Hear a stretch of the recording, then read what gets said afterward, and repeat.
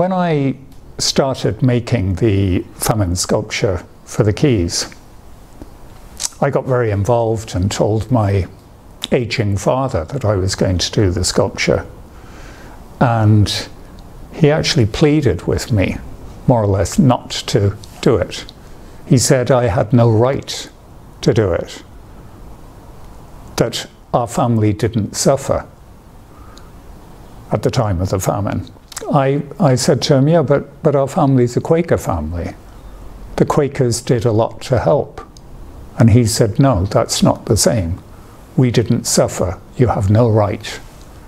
And once the sculpture was completed, and I was rather proud of it because I did think it was the best thing I'd done up to that stage, he refused in his whole lifetime ever to look at it, ever to look at an image of it or anything.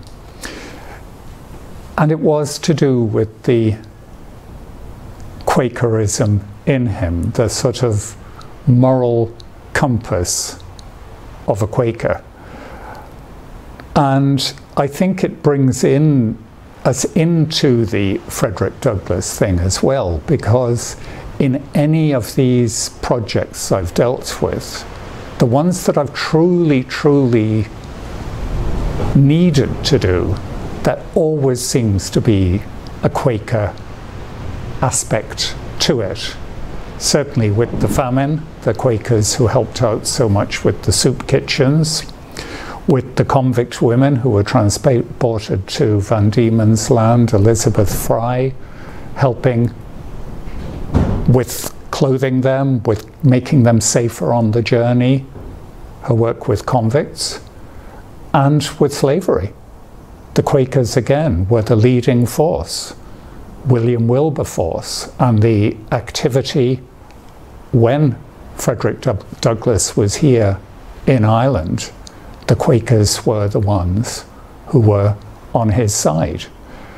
They were the ones who were trying to make this happen.